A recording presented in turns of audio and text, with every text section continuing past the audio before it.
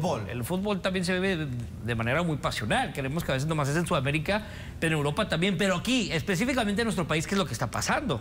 Porque aquí las entradas son cada vez más malas, el espectáculo es cada vez peor. Ya la gente prefiere ir al básquet, prefiere ir al béisbol. Hoy cómo se metió la gente con la selección mexicana de béisbol, que jamás lo había hecho en la historia, porque sabes que tu selección de fútbol no te da alegrías. A ver, tranquilo.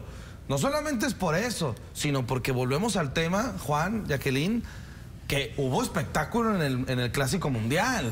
Sí. ¿Cuántos partidos emocionantes no nos regaló la selección mexicana? Todos, hasta el que perdió. Independientemente de la calidad de los jugadores, ¿creen que falta algo más, no, en los estadios? Creo yo que sí ha habido ese desinterés del aficionado porque dice, bueno, llego y ya me están diciendo que esto no, pues mejor lo veo a gusto en mi casa, con mi familia, con mis amigos. Creo que también esa parte sí la deberían de modificar y ayudar a que esto crezca, porque creo que se ha visto reflejado en el básquet aquí en la región y en el béisbol, porque se han preocupado a lo mejor por algo más, ese plus que le dan al aficionado, ¿no? No, y a ver, y el béisbol, un deporte también muy antiguo, que era ahora sí que para gente adulta, hoy lo que está haciendo el béisbol, de tratar de acelerar los partidos, al decirle a los pitchers, tienes 15 segundos para lanzar. Y si hay un hombre en base, tienes 20 segundos. En los entrenamientos primaverales se redujo el tiempo 26 minutos por partido. O sea, tratando el béisbol, que antes te duraba 3, 4 horas, hoy quieren que los partidos duren 2 horas y media. ¿A algunos les gustará o no? A los puristas no, a las nuevas generaciones sí.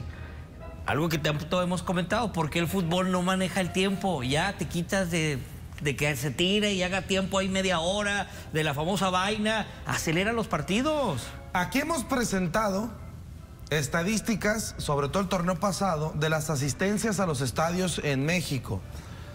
Eso, la cara, nos guste o no, mande o no, es de Mikel Arriola. Porque ha habido, quitando el de Tigres, que estos cuates no son aficionados al fútbol, son ególatras intentando quedar bien, intentando decir que son la mejor afición. Ellos lo hacen no por ser tan aficionados a Tigres, ellos lo hacen para presumir que son la mejor afición y la incomparable. Ellos eso por un tema personal. Les dicen hincha de la hinchada. Ellos son aficionados de la hinchada. Son aficionados de ellos mismos. Realmente. ¿Desde cuándo? Y te das cuenta porque siempre les han llamado así. Cuando no hay espectáculo, cuando hay nivel pobre, están cantando como no le hagas a la tontería, pues. Quita a Tigres, los demás, el promedio de cuánto es, Raimundo, de asistencia. Muy bajo, la verdad. Pero Monterrey también, ¿sí? Los Rayados. Que también es bajo. Pero el torneo pasado, o hace 2 torneos, también tuvo entradas muy malas Rayados. Hoy despertó porque, digo, ahorita traen un paso espectacular.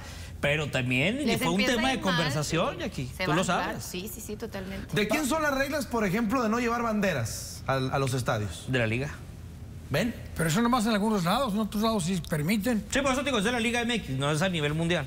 No es a nivel mundial. Pero en algunos estadios también. No, es en todos. No, en León y en Tigres de Monterrey hay banderas. O sea, sí las puedes llevar, pero bajo ciertos requisitos, que sea tubo PVC, que ciertas medidas, que nadie las va a hacer así. Cuando antes no era así.